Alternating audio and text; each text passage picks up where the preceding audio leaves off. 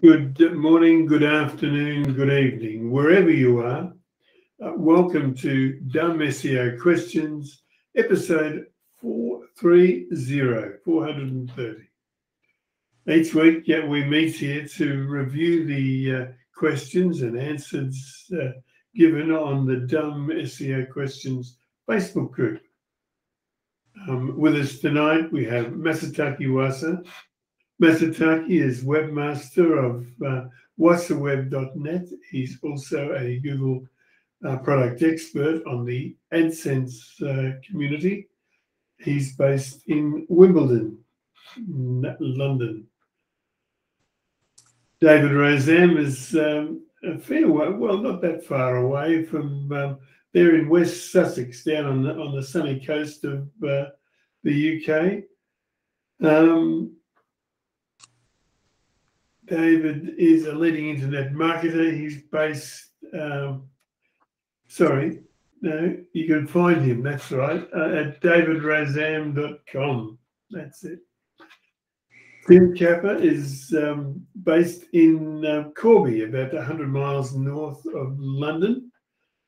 Tim is a Google product expert in the Google My Business community. We've got 9 questions tonight. Let's have a look at the first one. Robert L. Mango it's asked a question. It's titled, Keywords are not being distributed well across important HTML tags. Robert goes on to say, it's a newbie question. I'm running SEO analysis of 2 websites I work on, and I'm getting this for both. Any suggestions how to improve my tags? And the time, the phrase he's complaining about is your main keywords are not being distributed well across important HTML tags. He said, I have my keyword in my title and meta description, not sure what else they mean.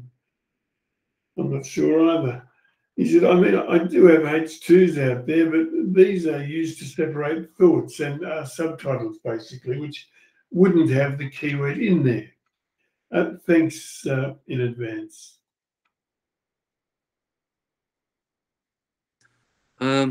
My feeling about this is that about 50% of the advice you get from a typical SEO tool is best left untouched, and I think this is probably one of those as well. I'm going to find myself repeating what I think Stockbridge Truslow says here, which I've just noticed. I haven't read the whole thing, but your main keywords are, or the key phrase is the one that describes what your page is about. It naturally goes into your H1 tag if you're using H1 tags for headlines, but they're there. That should go there, because otherwise your main keyword is unlikely to work for you if it doesn't match what you're writing about. Put it in your title. Put it in your meta description, although it won't have a particular leverage in the meta description. I'm not sure I would want to put the main key phrase anywhere else, or start to be a bit stuffed with the key phrases. Find some related key phrases and put them in your H2s. But a lot of these things just happen naturally if you're writing well. My feeling is that if your main keywords are right for your article, or your article is right for keywords, then you can quite happily forget this error message, this advice coming from your SEO tool. Thank you, David. Any more to add to this one, guys?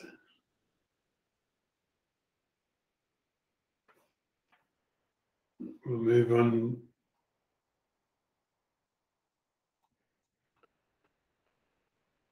I have to thank people like Stockbridge, Truslow, Brenda Malone, and of course Michael.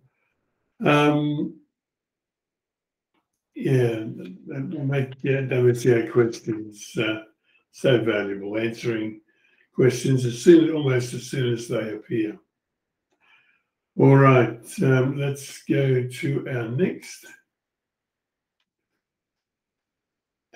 Humphreys, removing clients' older location photos from Google My Business. If Google Maps is presenting business location images that are not in the Google My Business Manager, then where might these photos be located? I need to remove some of the client's older location photos that seem to show up for Google.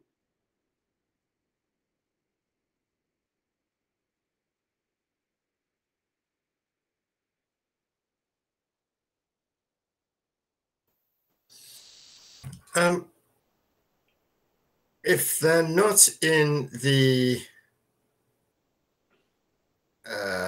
account,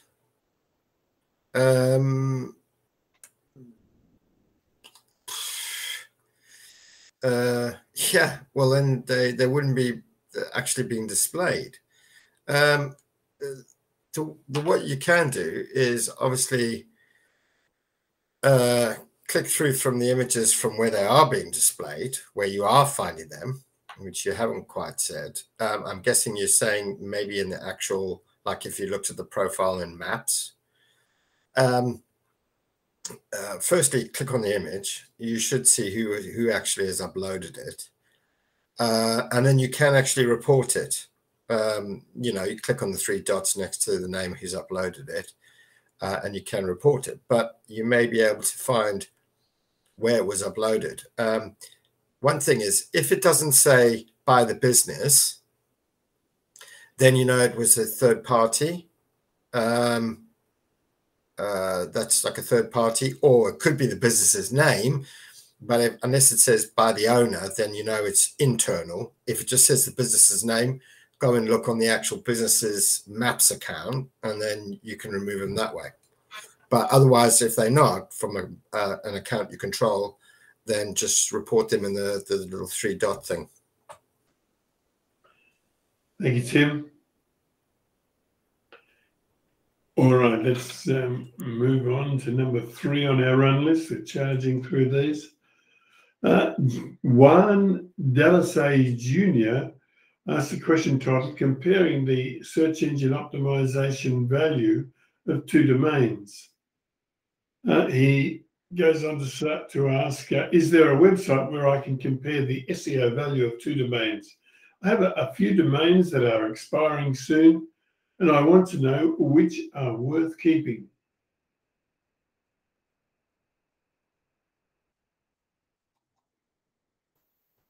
Well, it all depends. Like most of these sites have created their own sort of internal metrics.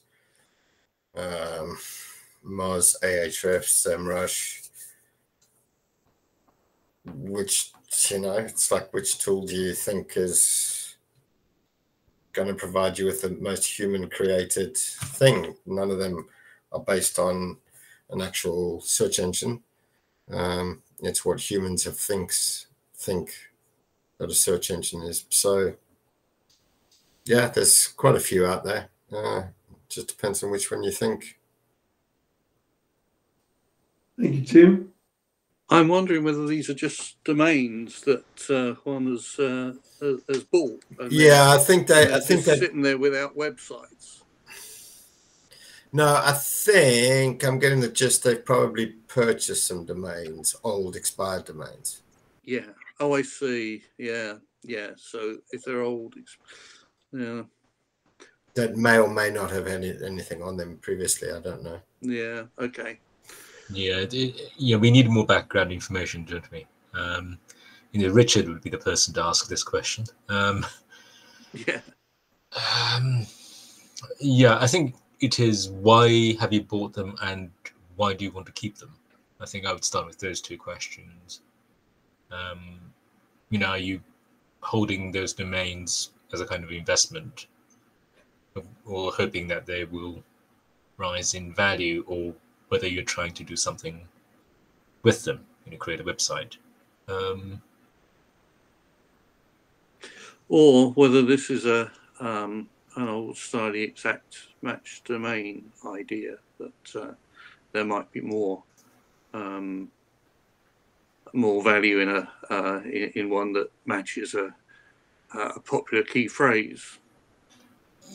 Yeah. I mean, the problem is that the title of the question and the body sort of don't really match up. So the title says, you know, comparing the SEO value of two domains. So I initially thought that meant, oh, okay, they have two domains and they're trying to choose which one to use. But no, the body of question states that, you know, they have a few domains that are expiring soon, and deciding to, and the question is whether to, the question is how to decide which ones to keep. So that, you know, that's a totally different question, isn't it? So yeah, as you say, it's which one is going to be useful to my business in the coming 12 months? Certainly keep those ones. Or is it which ones are going to be some kind of investment? And probably other questions too. yeah. I don't know. No, I mean, and then, of course, the value of a domain name doesn't necessarily correlate with the SEO value, inverted commas, right? There's certain domain names would fetch a good price. Whatever its inverted commas SEO values, because it has an impact, or it is exactly the domain that someone wants, and so on and so forth. So it's are any of them a product, a brand, something like that? If they're a brand, probably the proper owner of the brand will come knocking at your door and demanding it back. Yeah, there's lots and lots of possibilities here. Yeah, I'm not sure we can say any more without getting some more background. Maybe one can let us have a bit more info, and we can have another go at it. Excuse me. Okay, let's call that an answer for number 3 and head on to number 4. Saqib Shadman asks a question titled, yay or nay to the link building strategy below? He said, I get links for my product and homepage primarily, and then target any ranking articles.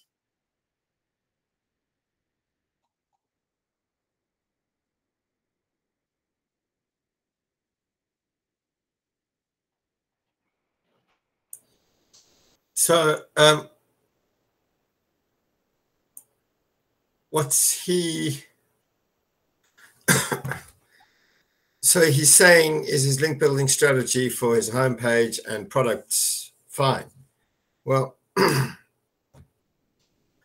well, yeah, there's nothing wrong with that. The only thing that I would say that's wrong with that is the link building part. Because we don't know how you're doing it. Do you know what I mean? But yeah, look, fine. Yeah, there's nothing wrong with it. Typically, like, so I work with quite a few businesses, like e-com ones, so product-wise, and I don't like look at like all the products. I basically, what are their best sellers? What do they need to push? Especially during COVID, there was a lot of things there. And I don't concentrate on all of them. It's like what do you need to push? What do you need as a business? And it might be one particular section of it, because they may either have not stock of the one, they may have too little stock, they may have stock on the way. Like, that's what I would seriously be looking at, is what do you want to push now? What's going to make sense? What's going to help? What's going to boost the business?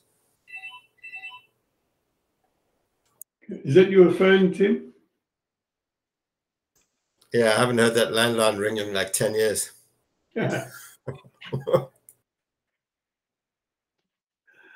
Okay. Thank you for that. And also, I thank Michael Martinez for the immense effort he puts into dumb SEO questions. All right, let's roll on to our next. Number 5 on our run list is from Joni Irene, and it's titled Merging Two Sites into One. She said, I have 2 sites for 2 marketing companies that are merging into one in January. I'd like to keep all of our search engine optimization advantage from the site that will be going away after the merger. My initial thought is a 301 redirect, but I'm wondering if there are potential downsides to doing that. I'd just like to point out, Michael Martinez said there are always potential downsides. Don't fall prey to paralysis by analysis. Yeah, totally. And also, it's like, is it going to be a complete new rebrand? Like, or is one moving into the other? So a totally new business brand, and then moving 2 other sites into a brand new one. Well, yeah. But you also say 301 redirects. Like, if you're moving 2 sites into a brand new 3rd domain, like,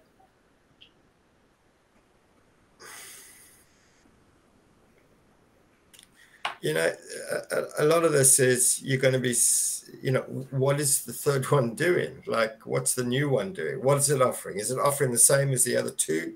You know, can you take exact pages? Those are nice, clean 301 redirects.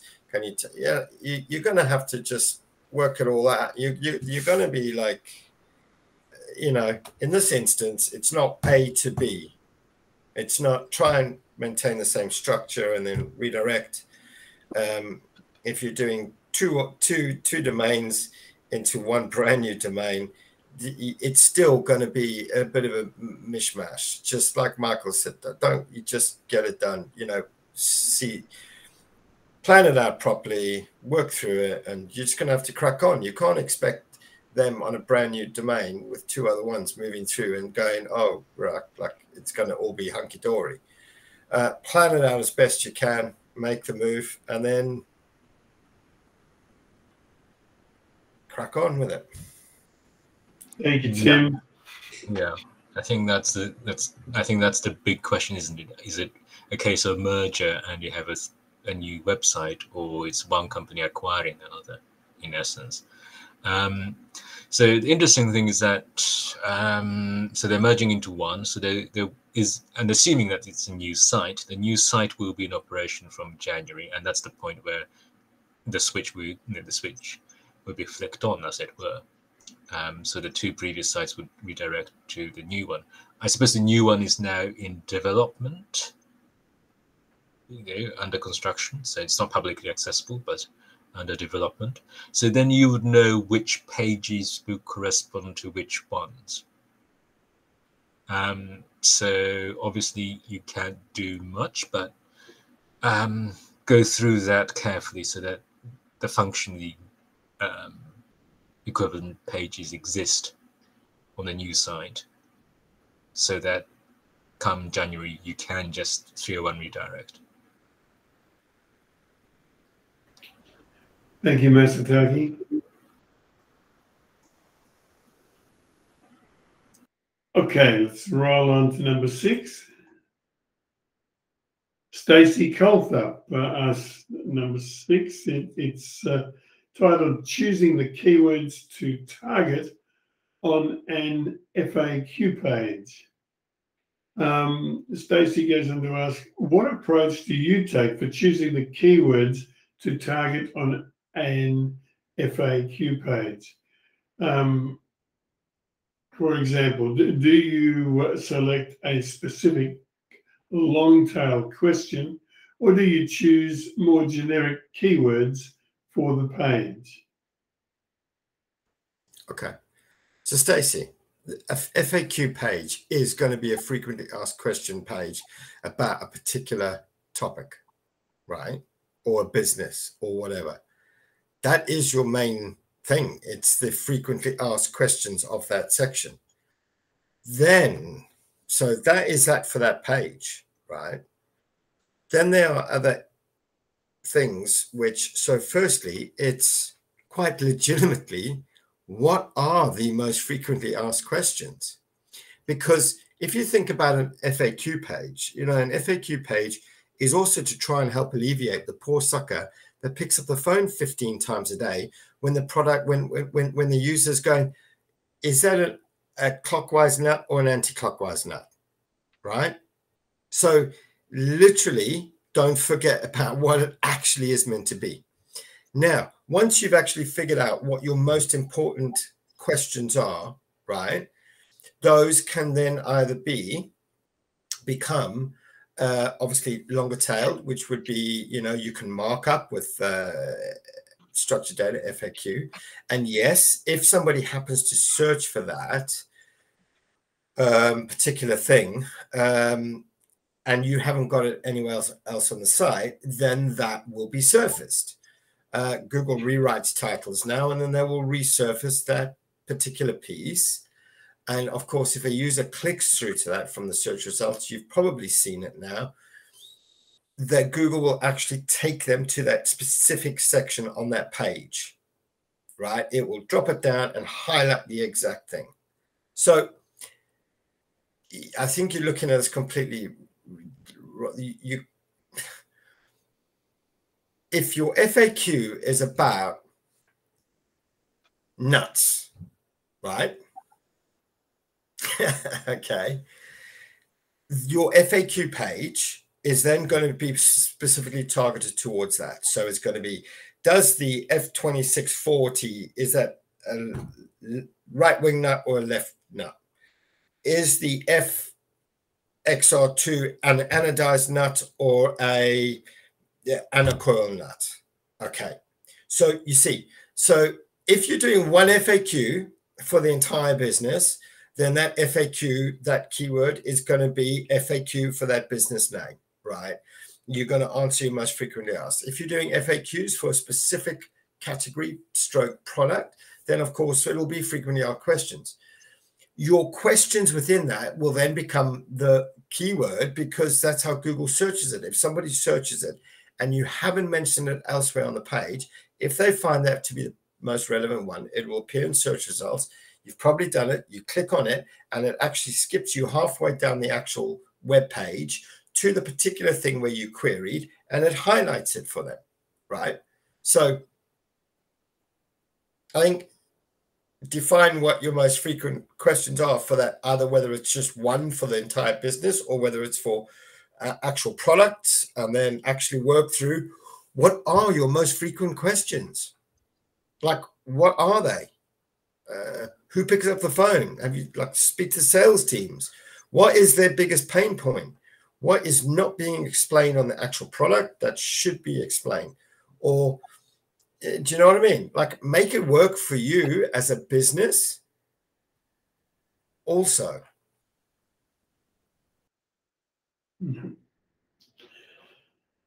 Very good, Tim. Okay, let's rock on to number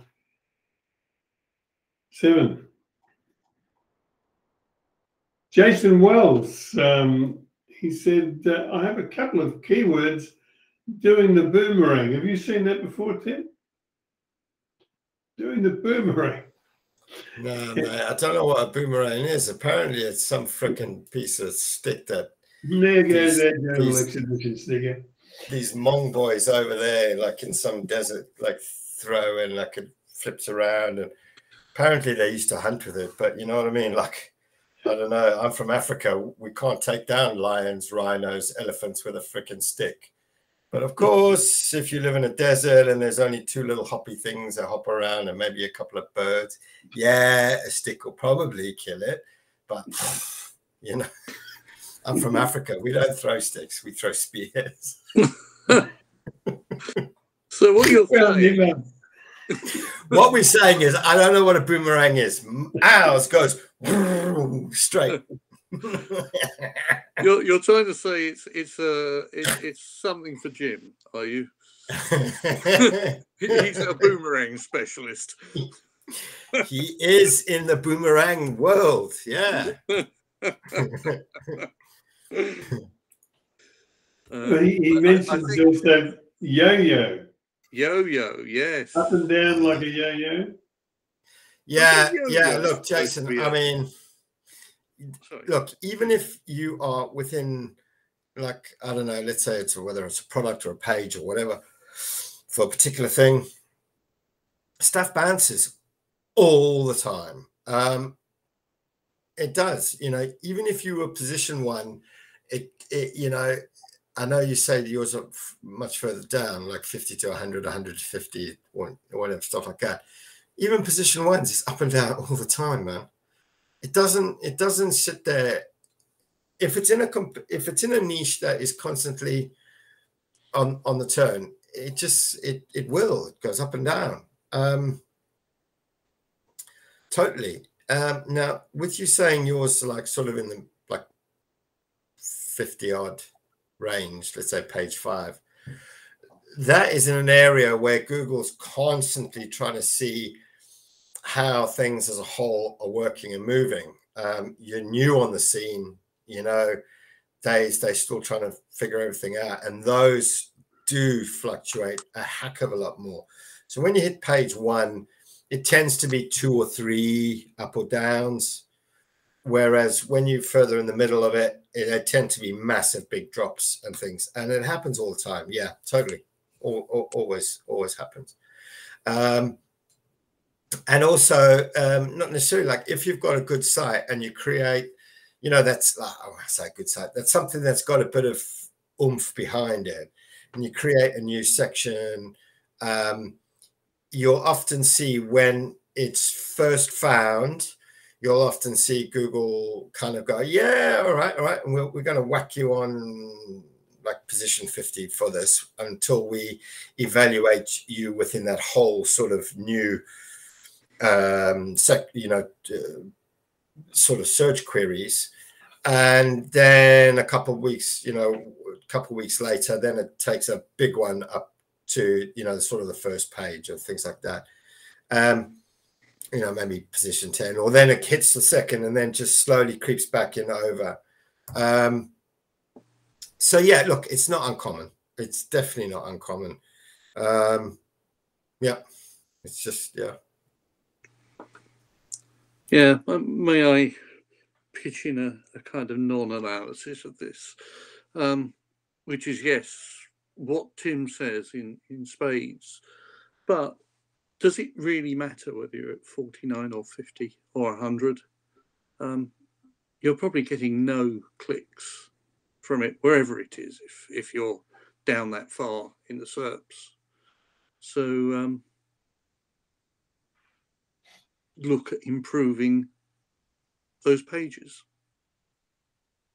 because you know, get further up and start getting some traffic from it. As I say, I doubt if you're getting much, whether it's 49, 50 or 100.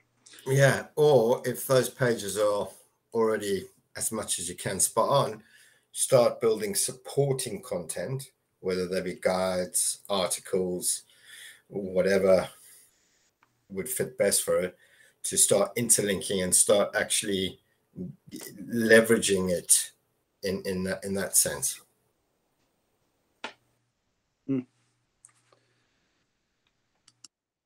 Excellent. Okay, here's number 7 for your viewing pleasure. Mr.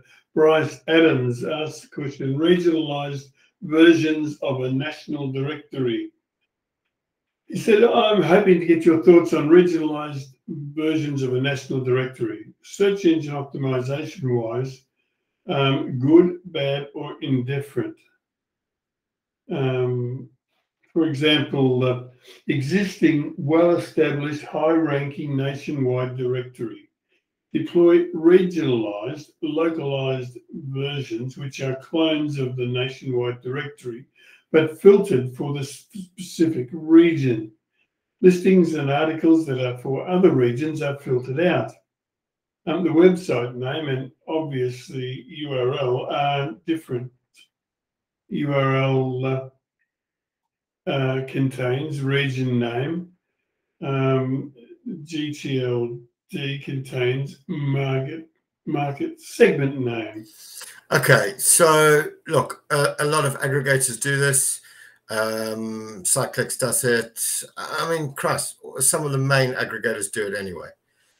So the first thing is you're kind of actually thinking that a business citation is actually worth anything.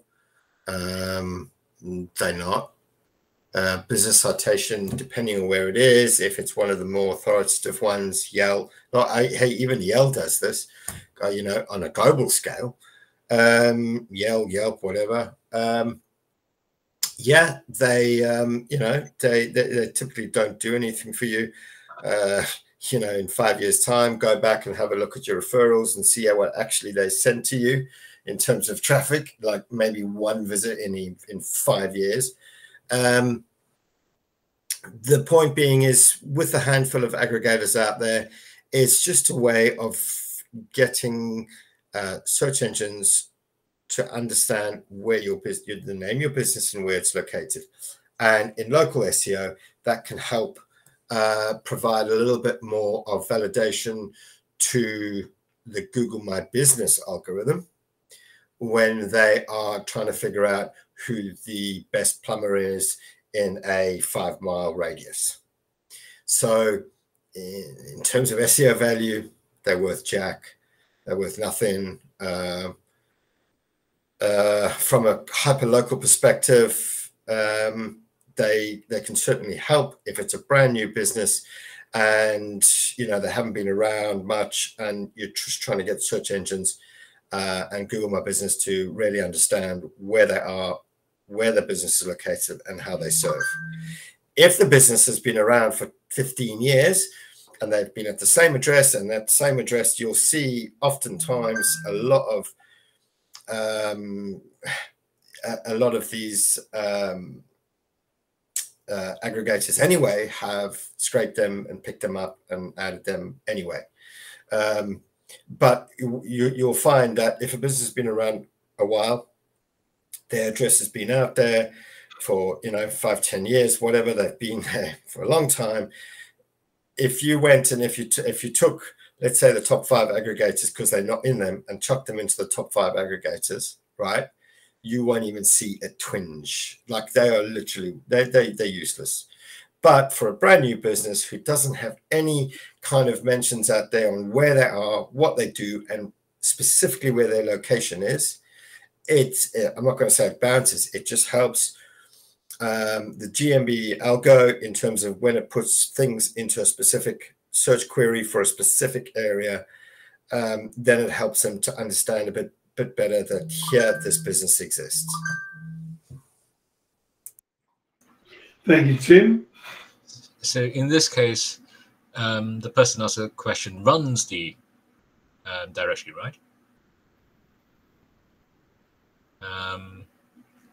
And then, so it's a national version, and then they want to create regionalized ones.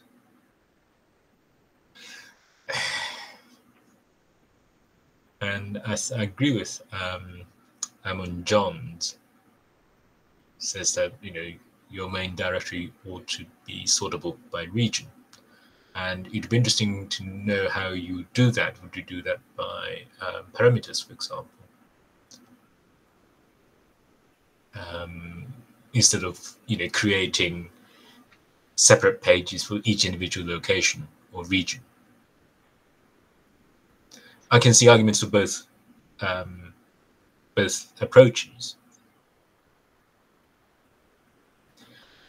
but my sort of personal feeling is that it's best to avoid creating many pages when one suffices.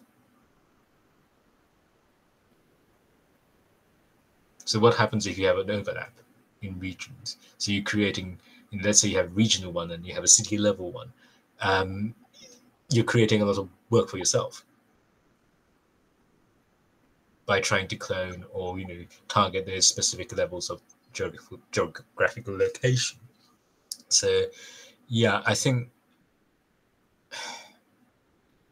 I would stick with this, a sortable method, perhaps using parameters. But then that's my personal opinion, and I have no experience in this kind of thing.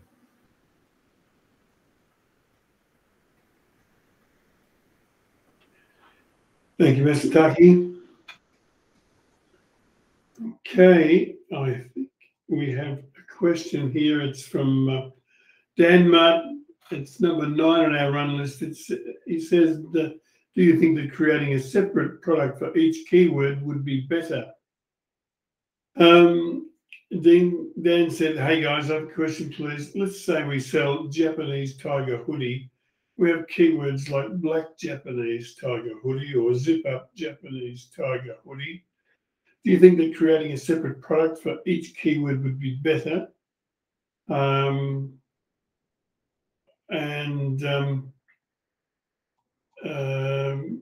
He said, for example, black Japanese tiger hoodie product, or creating a single product with multiple colors and multiple types would be better. Thanks. No, not multiple colors. So if it's a zip up Japanese hoodie, then it's the zip up Japanese hoodie, and you should be able to select your color. Okay, black, green, yellow, whatever. But you can, obviously, if it's not a zip up, well, I don't know what they call them, like non-zip up. I think they'd call them over the head hoodies or whatever the hell they are. You could have a separate one for that, because that is a distinct difference, and then the color is a differentiator. You're going to run into a whole world of crap if you start doing black ones, red ones, yellow ones, blue ones, because only one is going to show up in search results, essentially, and it may not be the one that is your bestseller or the one that people want to buy, because you're allowing Google to pick it for you. And it could be the hideous one. They could pick the pink one, and nobody wants a pink one, right? And you want to sell the black one, and everybody lands on the pink one, and the pink one shows up for zip up Japanese hoodie, and everybody skips it in the search results. Yeah, you see what I mean? And yes, it does happen. So no, do a single thing and then allow the user to select the color, the size, and then purchase. And then do another one for, like if the actual style changes, do one for that. So pullover hoodie, and I don't know if it's without a hoodie, like I don't know what you call it, like a normal jumper, I suppose, a Japanese jumper with zip or zip up Japanese, I don't know, whatever you call them. But yeah, don't go create them for colors and sizes. Definitely not. Thank you, Tim. Anybody else before we wrap it up for the night? Okay. Well, look, I can't. I'd be very foolish if I closed up shop before thanking people like Michael Martinez, Christine Hansen, the people that look after questions throughout the week on the Dumb SEO Questions Facebook group. And of course, you guys, Masataki, David, Tim. Sometimes we also see Richard Hearn and Micah Fisher-Kirchner.